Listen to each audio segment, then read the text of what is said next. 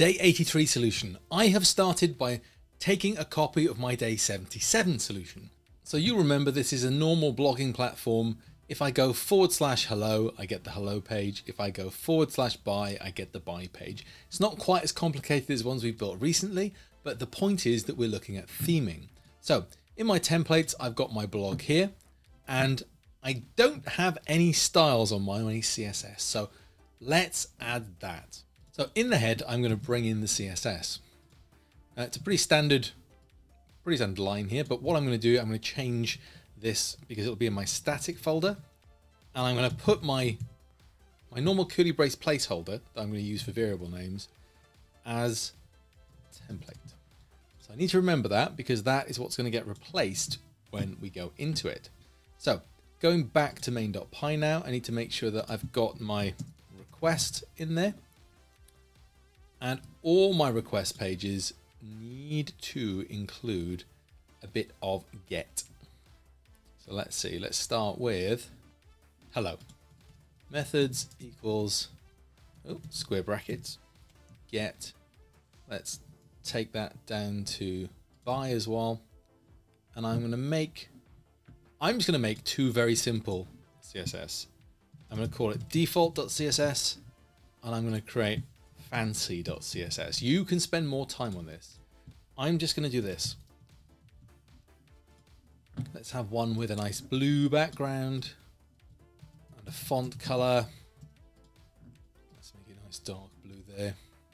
And I'm going to do the same thing for fancy, but I'm going to change the colors from blues to like oranges or something, or no, green. Let's go for green.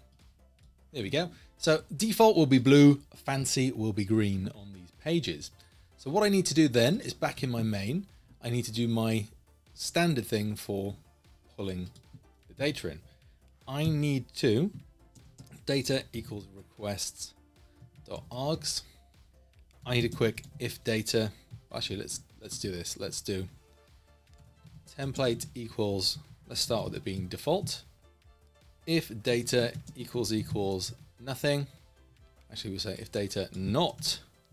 If data is not a blank one. So if there was something set, then what I'm going to do is I'm going to change that template to be data.